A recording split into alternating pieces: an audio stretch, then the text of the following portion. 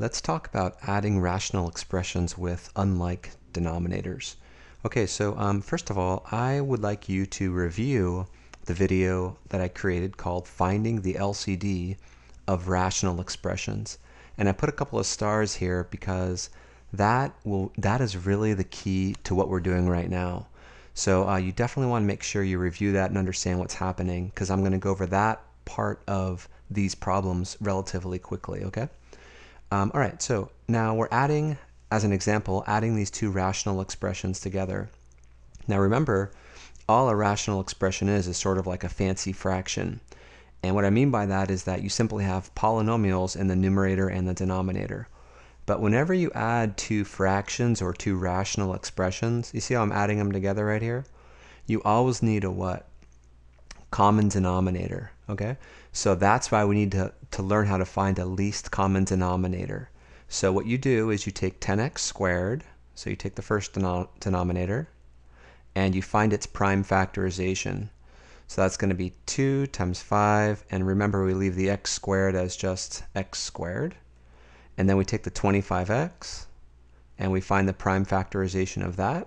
So that's going to be 5 times 5, and then times x. And to find the LCD, what we do, recall, is you look at these and you say, well, you compare the smallest factor you see. So I'm thinking about 2's first, because 2 is less than 5. So it's 1, 2 versus no 2's. So you take 1, 2, and then you go on to the 5's.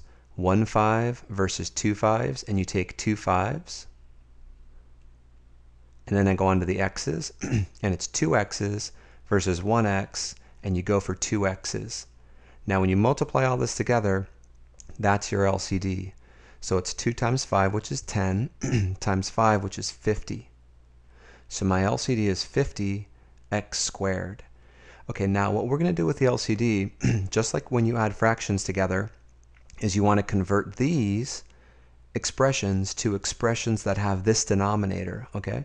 So it's going to be this. I'm going to write something over 50x squared, okay? That's going to be the new denominator for this rational expression. And then the same thing for this. It's going to be plus something over 50x squared. Okay, now you have to convert this 10x squared into 50x squared. And I know that you're probably looking at this and saying, oh, easy, just take this whole thing and multiply it by 5 to get that. And that's true. Now I want to show you another way to do it that's going to be useful when the problem gets more complicated, which is what we're going to do in a second.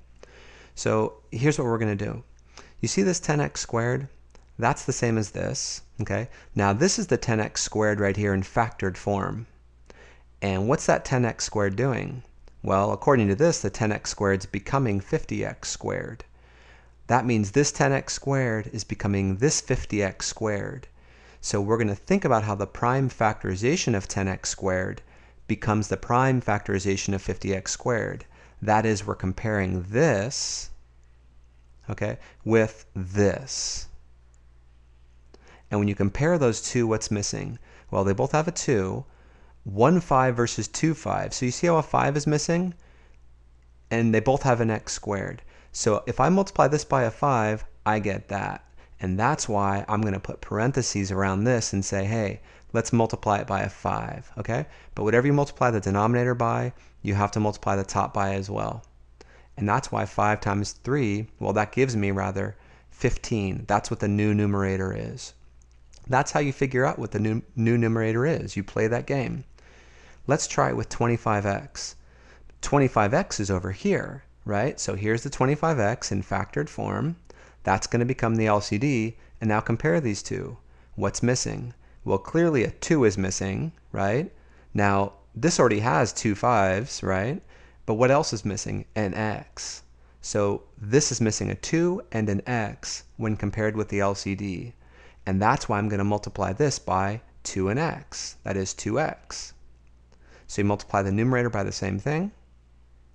And what do we get? Well, 2x times 4 is 8x. And now you're in business because the denominators are the same. So you can add the numerators together.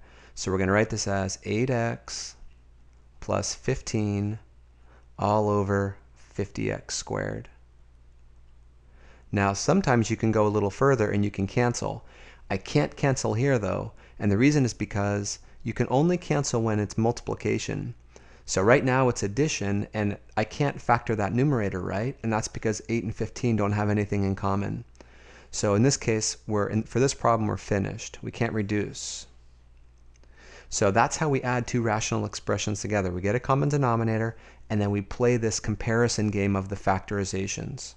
Okay, let's try another one that's a little more challenging, now that we know how things go. Okay, we're going to subtract. So we're taking this rational expression, which is basically a big fraction, take away another fraction. And of course, you have to make sure, right? That's the key point. Whenever you're adding or subtracting, you have to make sure that the denominators are the same. So we're going to look for an LCD, a common denominator. So once again, you find you take both denominators and you factor them. So x squared minus 5x plus 6, and 5x squared minus 15x. So let's see, it's going to be, well, when you factor this, it's going to be x minus 2 times x minus 3. And notice how you're done right here, right? Because these are prime polynomials. Okay, let's factor the next one. Well, these have in common they have a 5, right? A 5 and an x. So it's going to be 5x times, well, what's left?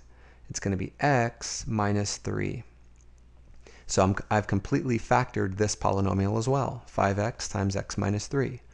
And now to find the LCD, what you do is you start with the numbers. So I'm looking at these and saying, okay, this has a 5, 1 5, this has no 5s. So I put 1 5 in. And then, do you see how there's a factor of x right here? This has one factor of x and no factors of x. So I put in one factor of x, and then I go on to factors of x minus 2. One factor of x minus 2, no factors of x minus 2. So you put in one of those. And then you go on to x minus 3's, 1x minus 3 versus 1x minus 3. And you simply put in 1x minus 3. And now you can see why I said the process of finding the LCD is crucial to these problems. So it's okay if you have to go back and review that, but you want to make sure you understand that how to do this process. And there's a whole nother video for you to watch if you'd like a little bit of review on that. Okay, now this is your LCD. Now remember what's going to happen. This fraction is going to become something, right? It's going to be something over 5x times x minus 2 times x minus 3. And the same thing, right? It's going to be minus, same thing for the next fraction. It's going to be something over 5x times x minus 2 times x minus 3. Okay, now, remember how it goes, right? This denominator is going to become that, but I can't see that. There's no way I can see what I have to multiply, or I should say it's very hard to see what I have to multiply this by to get that. But the key, of course, is to work in the factored forms. Remember, x squared minus 5x plus 6 is this. And if you look at its factored form, and it's okay for you to circle it like this, and compare it with what it's trying to become with, which is that, when I compare those, do you see what's missing? Well, they both have x minus 2's, they both have x minus 3's. I clearly have to multiply this by a 5x to become that. And that's why I go back to the original up here and I say, oh, I've got to multiply this by a 5x. But whatever you multiply the denominator by, you have to multiply the numerator by as well. So I have to multiply the x by a 5x, and that's why I get 5x squared. Okay, go on to the next one. The 5x squared minus 15x, you take its factored form, right, which is over here, and you can circle it. And what's it going to become? Well, just like the other one, it's got to become the LCD. And now you do a little comparison, right? 5x, oh, there's already a 5x, and an x minus 3, x minus 3. This is clearly missing a factor of x minus 2. And that's why you come back over here and say, oh, you need an x minus 2. So I'm going to multiply by an x minus 2. Do you see how I put parentheses around the whole denominator? That's because I'm multiplying the whole thing by x minus 2, not just the 15x. Likewise, whatever's in the numerator, multiply the whole thing by x minus 2. Okay, and when you do that, what are you going to get for this numerator? Well, let's see, x times x is x squared, and then negative 2x. So this is going to become x squared minus 2x. Okay, now these have the same denominator, right? That's the whole point. Then what you can do is you can take this numerator and subtract off that numerator. That's how it goes when you're subtracting fractions. It's the top numerator, or the numerator of the fraction on the left, take away the numerator of the fraction on the right. But do you see how this is subtraction right here? Whenever you're subtracting something that has addition or subtraction, that is, whenever you're subtracting a sum or a difference, you always need parentheses because you want to subtract off the whole thing. So this is going to become 5x squared, take away the whole numerator, so parentheses, x squared minus 2x. Okay, and then over the common denominator, which is 5x times x minus 2 times x minus 3. Okay, now what we're going to do is we're going to distribute the negative 1 right here. So it's going to become 5x squared minus x squared. Okay, negative 1 times negative 2 is a positive 2x all over 5x times x minus 2 times x minus 3. And we want to simplify a little bit first of all, right? So 5x squared minus x squared, that's going to be, well, let's go ahead and do this, finish this problem up over here. So it's going to be 4x squared plus 2x over the LCD, which is 5x times x minus 2 times x minus 3. And now I can go a little further, right? I can factor that numerator. So I can write this as 2x times, well, it's going to be 2x plus 1, right? All over, that's a 1 there, all over 5x times x minus 2 times x minus 3. And the whole point of doing that is that sometimes you can reduce. And I can here because look, the x's are going to cancel. But you can only cancel when you have it as multiplication like I do now. Like for example, I wouldn't go over here and cancel the 5's because this is not multiplication, this is addition. You have to first get it in a factored form like this before you can cancel.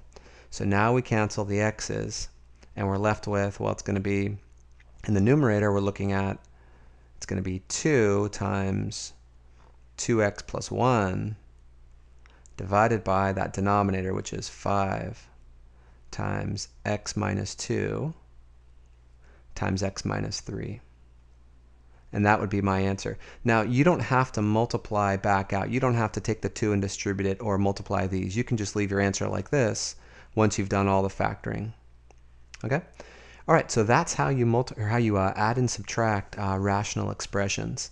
You have to find the LCD, and then you have to create, once you have that common denominator, then you're going to add or subtract the numerators, and then finally simplify at the end if you can. Okay, until next time.